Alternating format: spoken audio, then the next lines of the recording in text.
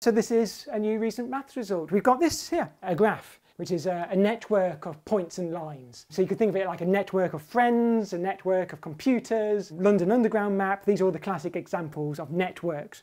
Points and lines connecting together. It's slightly unusual, this graph. Look, all the points that you normally get in a graph, I've put them all in one line.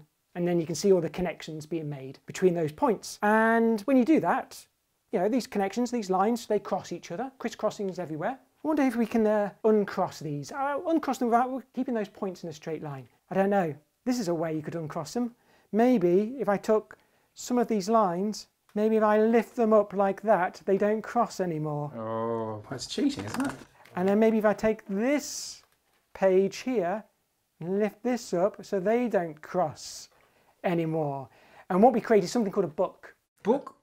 Well, do you want me to do it in a southern accent? No, it's all right. Book. I don't know how to do it in a southern accent. It's a book. I'll do it proper northern. It's a book graph. So what we've done is created a graph using 4 pages so that the lines now are uncrossed, and this is special because this is the first one of its kind that shows that this type of graph needs 4 pages. And it can't be done with fewer pages. I'll put my book away. Tell you a little bit more about book graphs. So that's the idea. So you're going to put the points on a line.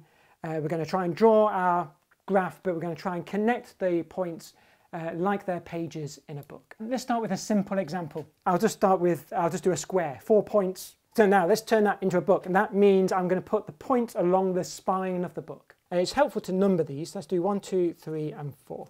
Yeah. Now let's do 1, 2, 3, and 4. All in a line. Well, 1 connects to 2, 2 connects to 3, 3 connects to 4, 4 connects to 1. So it goes back like that. That would be a 1-page book, because I've just got this top half here that I'm using. So it's a 1-page book. It does depend on the order of your vertices here. So if I do a different order, you get a different book. Let's do 1, 3, 4, 2. Then what do I need? 1 connects to 2, like that. 2 connects to 3, 3 connects to 4, 4 connects to 1. So I've created a 2-page book. Let's see if we can find something that needs 3 pages. We could do something like a complete graph. A complete graph is when you have the points and the lines and everything's connected to everything else. So here is a classic with 5 points, and I connect everything to everything else. So it looks like this. Now let's say I'm going to try and minimize these crossings, because that's kind of what I'm trying to do with this book as well. If you imagine these on like elastic or string, I could pull 2 of these lines out. So I could do something that looks like this, and it will only have 1 crossing. Now if I want to draw that as a book, this is how you would do it. This pentagon is a loop. So if I just number that as 1, 2, 3, 4, and 5, I'm going to draw out my points 1, 2, 3, 4, and 5. Now I'm going to do the loop first. So 1 connects to 2, connects to 3, connects to 4, connects to 5, 5 connects to 1, and then anything inside the loop I'll put on page 1. 2 connects to 4, 2 connects to 5, and you can see I'm going to have that crossing there. Maybe I'll save that as the last thing I do. So I've got 2 connects to 4, 2 connects to 5, like that, and anything outside the loop I'll do on page 2. So what have I got? 1 connects to 3 and 1 connects to 4. And then yes, there was one line that I missed, which was 3 connects to 5, because I know that's going to cross. And so I've got 2 pages here looking lovely, but yeah, I'm going to have to use 3 pages. I'll do it in a different colour. 3 connects to 5. So that would be my 3rd page. So this graph here needs 3 pages. If these didn't cross, I would have been able to do that in 2 pages. In fact, you can make a book of any size. If you've got a complete graph with endpoints, the book has n divided by 2 pages, or it's that number rounded up. So if I wanted to make a book with 100 pages, you just do the complete graph with 200 points. So that you can make a book of any size you want. So there's nothing interesting about that, right? So who cares, right? What might be more interesting though is what about graphs that can be untangled, right? Let's just look at a specific kind of graph. That's called a planar graph, when you can untangle it. Here we go. So if you've got a planar graph, if you can draw a loop, you can do it in 2 pages. I can do my 5 points again, but maybe with less lines, so they don't cross over this time. So if I've got a planar graph, which means they don't cross, and I've got a loop, then I can make it 2 pages. Same as before, there's my loop. Anything inside is page 1, anything outside is page 2. What about if we don't have a loop? Right, now there's a couple of ways you can get around this. If you don't have a loop, you could do, I'm going to call it a phantom loop. So it could be like this. There's no loops here. I'll call it 1, 2, 3 and 4. But I can make a phantom loop if I want to. So I can go 1 connects to 2, 2 connects to 3, and I'm going to put an imaginary 3 connects to 4, and 4 connects to 1. Then using that, I can do the same idea. Here's the book, and I can go 1 connects to 2, 2 connects to 3, phantom 3 connects to 4, a phantom 4 connects to 1 if I wanted to, and then what's inside that loop, 2 connects to 4.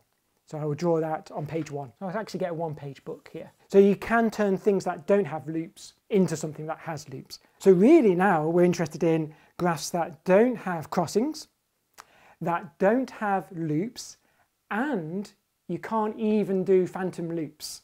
So there are graphs like that as well. I'll show you an example of what something like that would look like. There it is. So we've got a graph here. It's called the Goldner-Harary graph, and you can see it's got no crossings and it has as many edges as you can put in it as well, at least without creating any extra new crossings. So we can't even put any phantom lines in this. And this, if we turned that into a book, is going to be a 3-page book. Because we can't quite use the trick I used before. So the 3-page book would look like this. So there we go, we've got our points in a line. We've tried our best, you know, we've connected it as a 2-page book, and then we will have 1 extra line there that they've put in, and that will have to go on the 3rd page. So this is an example of a planar graph, which is a graph that has no crossings in it, that needs 3 pages. Are there any graphs that need 4 pages? And that was the question.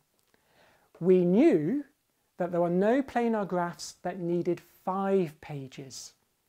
So we knew the answer was going to be 3 as a maximum or 4 as a maximum. And that was the conjecture. And that was a conjecture for 30 years until 2020.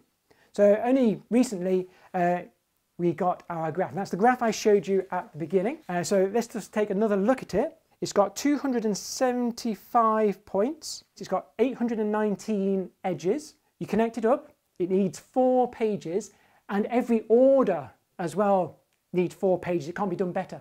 So this was, for the first time, a planar graph that needed 4 pages as a book. If you want to see the original planar graph, so that it's just points without any crossings in it, yeah, you'll like this, Brady. Yeah, I'm dying to see that. You'd love this. It's this beautiful heart-shaped graph. Wow. It's got, I'll give you options. It's got 275 vertices, 819 edges, and it was found by a combination of computer search, obviously mathematical methods as well. And they also used just purely mathematical methods to find a whole family of graphs like this that can only be done in 4 pages and not better. Awesome. Yeah. This episode was sponsored by Jane Street. They're a research-driven trading firm with offices all around the world. Here are some of their locations. And they're looking for smart, curious, talented people to join them. Could you be one of them? Check out janestreet.com and click here where it says Join Jane Street. It's not just jobs on offer, although there's plenty of them. They also run various programs, internships, all sorts of stuff that might be right up your alley. I've visited their offices and it's really impressive, certainly beyond any place I've ever worked. There's more on the website, check them out, and there's a link in the video description. I guess what a bit. Okay, what is the largest area if you had all the diagonals fitting inside a 1x1 box? And I would have guessed regular hexagon. But it's not. So it's this thing, so this is not a regular hexagon,